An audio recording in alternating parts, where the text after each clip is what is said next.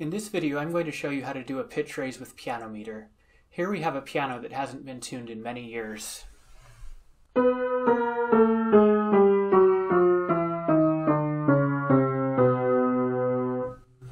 This piano is 60 to 100 cents flat, clearly in the range where a pitch raise is necessary. Let's start the pitch raise function. Menu, pitch raise. The first step is to select the piano type. This affects the overpull profile, how far we overshoot the pitch. Next, select the lowest unwound string. That's an F3 on this piano.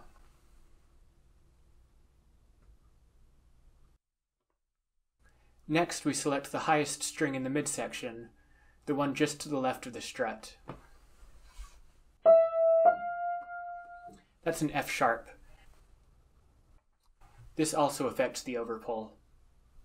Finally, we select sample notes to use for pre-measurements. I like to divide the octave in half with A's and D sharps.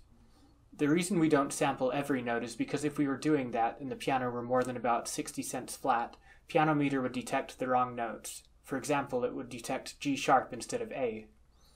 This way, even if A is 150 cents flat, it will still detect it as an A. Use the dots on the graph at the bottom of the screen to make sure you're getting good readings. If something messes up one of the dots, measure that note again until it stabilizes.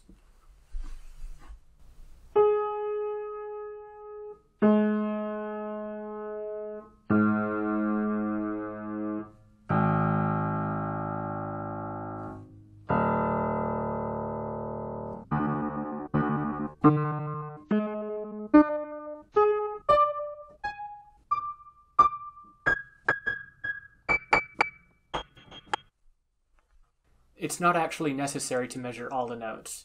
If you skip some, PianoMeter will extrapolate. When you're satisfied, click the Start Pitch Raise button. This puts PianoMeter into pitch raise mode. A couple of things to notice. At the bottom of the screen, you now have a green line above the tuning curve. This represents the overpull target. On the tuning display, you can see that the dial has been rotated so that when the needle is vertical, it's pointing at the overpull target instead of 0 cents. The spinning strobes will also stand still at the pitch raise target instead of at 0.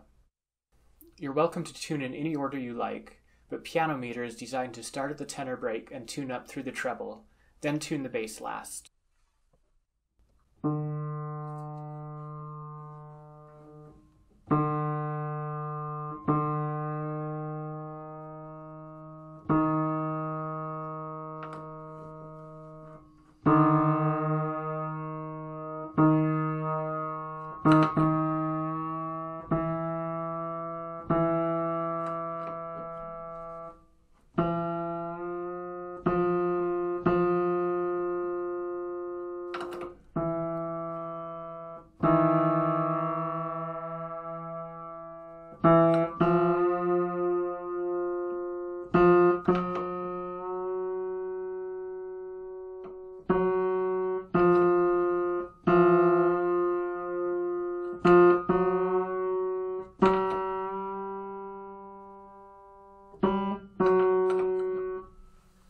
I prefer to use 2 mutes in a leapfrog pattern, since that requires only 1 mute movement per note, but you're welcome to use whatever mute pattern you like. If you use a strip mute, I recommend tuning unisons as you go, instead of tuning all of the center strings first.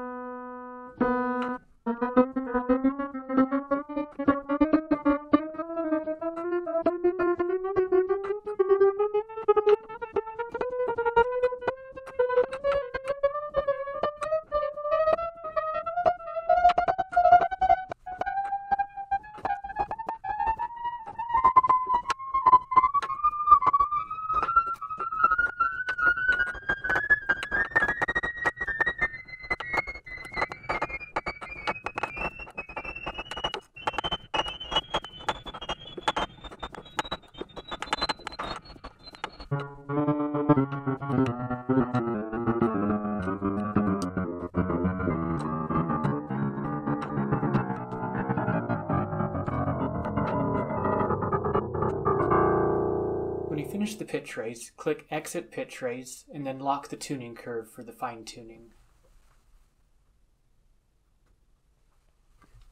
Thank you for watching this video.